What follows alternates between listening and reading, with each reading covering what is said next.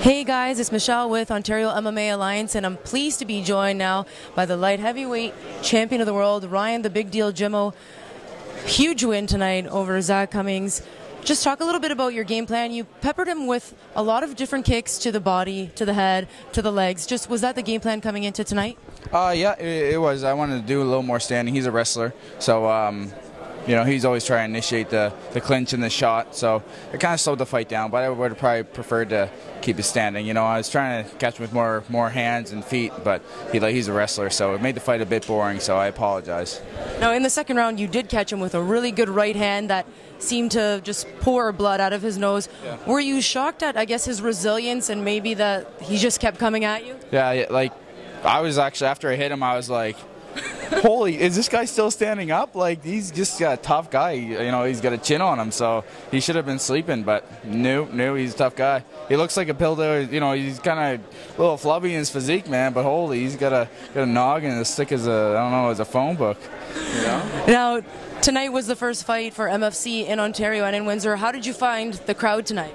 They were awesome. I mean, a couple times we were kind of just hugging in the corner, and they were like, "Hey, come on, fight!" But I mean, they were great. They were very respectful. I mean, in Edmonton, where I live, there's a lot of fighters, and people are like, "Oh, you're a fighter?" Yeah, well, my buddy's son fights. It's no big deal. No one cares. But here, they're like, everyone's very interested, very respectful, and the crowd here has been awesome. Well, with the win here tonight, you have 15 wins in a row, one of the longest in MMA right now. Yeah. So, a couple questions regarding that. Number one, what are you going to do when you lose that first fight? Like, how are you going to get over that mentally? Have you thought of that at all? Lose? Okay, losing isn't an option apparently for Ryan Jimmo. Okay, so maybe we'll backtrack. And your first ever loss or your first ever fight was a loss. Yeah. So how, obviously you've been successful since then. What did you do in order to change things around? I just said I don't like losing, so I was going to put yeah, and I just figured if I could hit them and not let them hit me, I would win. And yeah, it's kind of simple, you know. I'm very insecure, you know, about my fighting skills, so like I always feel like I'm not good enough, so I always work harder and harder, and that's even I'm going to treat this as a failure, and I feel it almost was. So yeah. So you feel like there's no secret antidote that other fighters out there can get from you? There's no secret that you can give anyone out there? No, hit your opponent, don't let them hit you. You know what I mean? It's that simple. Keep it simple. Don't overcomplicate it, and just that's it.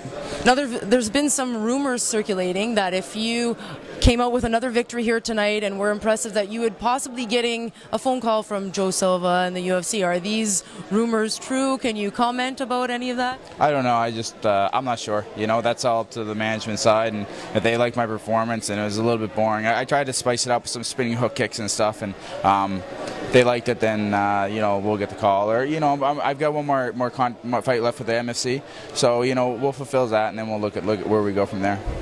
Now, you did something very interesting at the end of your 5-round war, and it was, of course, your robot dance. You're very good at it. So, first of all, we need you to demonstrate the robot dance, and then I have to learn how to dance like that as well.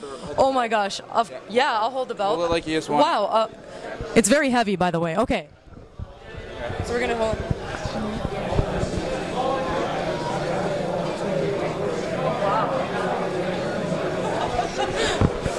Is that okay? Yeah, that's amazing. Now, how would someone like me learn how to do the robot? I don't know if I could do that chest pumping thing like you can.